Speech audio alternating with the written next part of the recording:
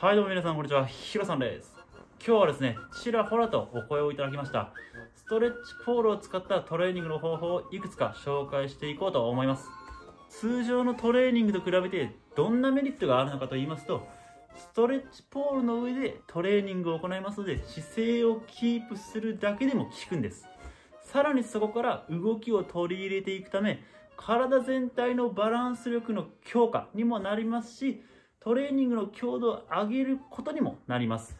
これを今日はいくつか紹介していこうと思いますので、最後まで皆さんぜひご覧ください。それでは行きましょまず体を一直線に伸ばした姿勢で膝下にストレッチポールが来るように乗ります。そこから両足を胸に引きつけますが、この際背中が丸くならない、上半身がぶれないことを意識していきましょう。体幹、特に腹直筋に効かせることができます。足幅を広げることによってターゲットを腹斜筋にすることもできます。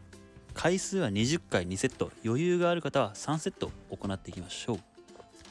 次はクライミングプランクです。両肘伸ばして腕立ての姿勢、両膝曲げて元の姿勢に戻って1回です。これを10回2セット、余裕がある方は3セット行っていきましょう。こちらは正面から見たものです。ストレッチポールの上で行うと重心が左右にぶれやすくなるので、姿勢ももちろん大事ですが、重心はなるべく真ん中になるように行いましょう。次はヒップリフトです。これは臀筋ハムストリングスを主に鍛えることができます。20回2セット、余裕がある方は3セット行っていきましょう。これでも物足りない方は片足でもチャレンジしてみてください。次はダイアゴナルです。まずはストレッチポールなしで行います。地面につく手が右なら足は左をつきます。上半身骨盤は地面と平行になるようにしてキープします。この姿勢をストレッチポールで行っていきましょう。これは難易度高めです。転倒の危険もありますので、下にマットを引くなどして安全性に配慮して行ってください。姿勢キープを20秒2セット、できれば3セット行いましょう。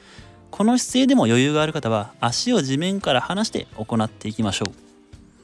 こちら前からのアングルです。バランス取りづらいですが、上半身骨盤は地面と平行のままキープしていきましょう。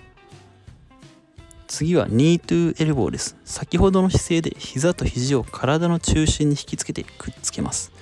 20秒2セット、できれば3セット行いましょう。バランスが取りづらいですが、腕、足を伸ばしたら体が一直線になること、背中を丸めないことを意識して行いましょう。今回はこれで以上になります。最後までご視聴ありがとうございました。